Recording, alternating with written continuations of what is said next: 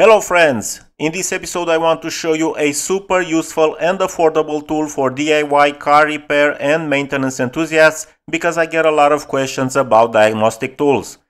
The folks at Kingbolen recently sent me this product for testing, and although I was quite skeptical about its performance, I have to admit that after testing it I was pleasantly surprised.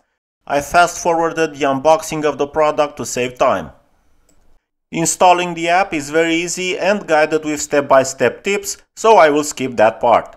I personally use this OBDS car adapter from launch, which cost around €300, with the Diagnostics software, for which I pay an annual subscription equivalent to one Kingbolen Elite tester, so I didn't have very high expectations from this product. Kingbolen also assured me that eDiag Elite has no renewal fee, so I could use it forever with one purchase. Not having to pay a subscription like you do with most scanners sounded great, but also made me question how functional it really is. I'll now show you what I could do with it, and at the end I'll give you my honest opinion about this tool. It so happens that a friend had issues with a Volkswagen Tiguan, and what better way to test this tool than to try to solve a real failure. On this car, the glow plug warning light in the instrument cluster comes on occasionally and the engine goes into limp mode, but as you probably already know, that doesn't point to the exact cause, so we will use this adapter to read the trouble code. First, I'll use my adapter and my Diagnostics software installed on a regular tablet. I'll go into the ECM module and select Read DTC. These are the codes. It seems we have high rail pressure with a difference between the pressure requested by the ECU and the actual pressure. Now I'll use the Kingbolen tester. I'll insert the OBD adapter from the box. I have already installed the app from the Play Store like any app, and all we need to do now is activate the product. I've selected one of the functions and I'm already in the activation menu. Here you enter the serial number and activation code, then tap Activate.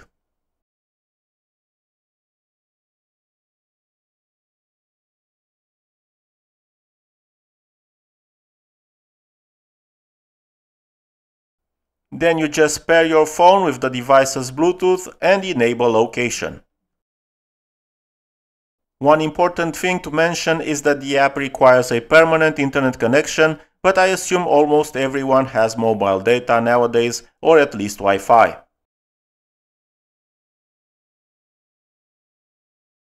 Now I will scan the vehicle identification number. And it already recognized it's a Volkswagen, so it will download dedicated software. That is why the internet connection is needed. It took about 1 minute on mobile data before I got to the main menu, but don't worry, that only happens the first time the dedicated software is downloaded. After that, the vehicle stays in your diagnostic history and you can go straight into the modules you want.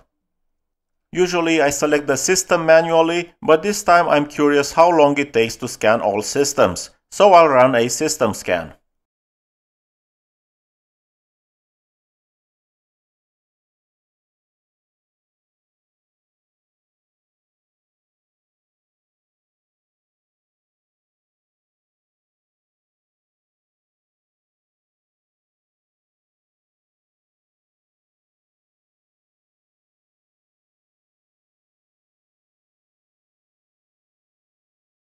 It took a minute to scan all systems, which is pretty fast. I don't think my tester could do it any quicker.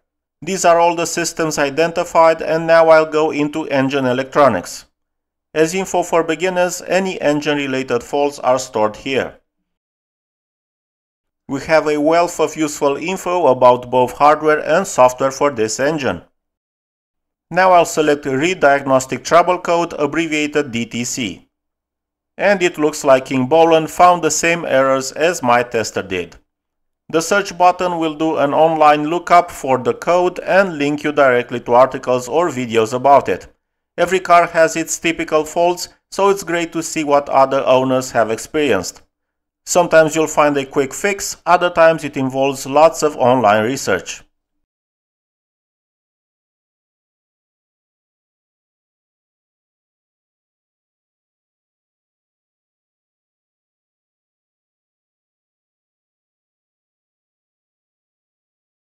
I'm going to check now whether I can clear the codes.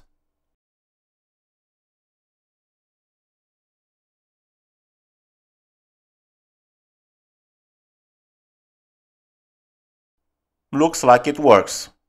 I'm sure these codes will come back, so we'll need to do a few more checks.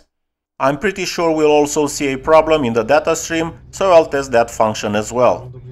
I couldn't capture the moment on camera, but there are times when the actual rail pressure exceeds the specified value by even 80 to 90 bars, well over the plus or minus 20 bar limit, so most likely we have an issue with one of the high pressure regulators.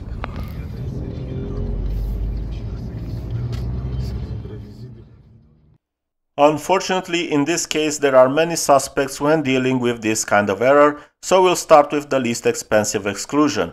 I already checked for metal shavings in the fuel filter and the pump pressure regulator, and there are none. On the rail we have both a pressure regulator and a sensor. The regulator is replaced most often, but I found a used rail at a good price, so I replaced the entire assembly. I won't add the part with the replacement procedure because here we're focusing on the Kingbolen tester, but you'll find the video on our channel.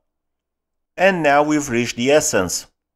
After any intervention in the fuel system, or even after a simple fuel filter change, it's important to bleed the system using a tester. Many of you asked if you really need a tester to bleed the fuel system. I believe it's absolutely necessary to avoid damaging the high pressure fuel pump or the injectors. In this vehicle, the fuel filter housing can simply be filled manually with diesel like in this video, which helps with faster startup. However, cartridge type filters like this one cannot be primed manually, so I'm going to show beginners how easy it is with a tester. I'll go to the actuation test. I will select electric fuel pump and start. That's how you activate the in-tank fuel pump. Ideally, leave it running for about 15 seconds, then you can repeat the process. Now I'll go back, and since this vehicle also has an auxiliary fuel pump, I'll activate that too.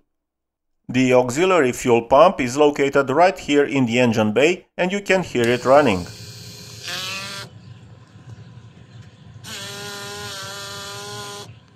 Now you got rid of the air in the fuel lines all the way to the high pressure fuel pump. After changing filters, they're extremely useful, or else the car could start poorly or not at all, and you could damage the high pressure fuel pump, the injectors, or even worse. I'm not exaggerating, having a tester like this can save you thousands of dollars in repair costs. I've started the engine, and so far we don't have any trouble codes.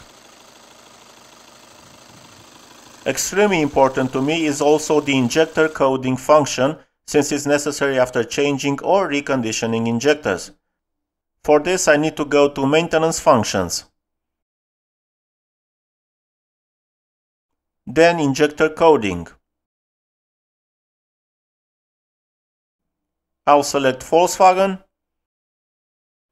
and I'll enter a new code for injector 1.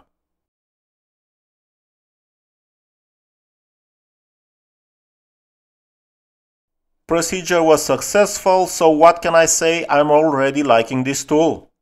I'm most curious about one more thing, whether it can retract the spindle in the caliper piston for brake pad replacement in cars with electric parking brake.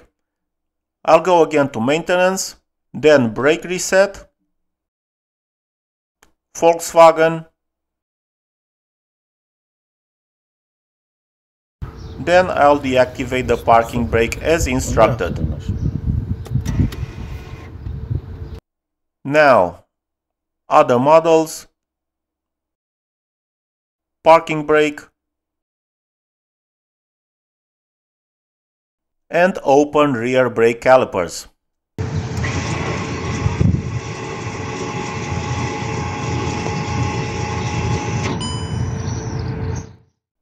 As you could hear, the spindle retracted and we can proceed with replacing the pads. After replacing the brake pads, all you need to do is select Close Brake Calipers.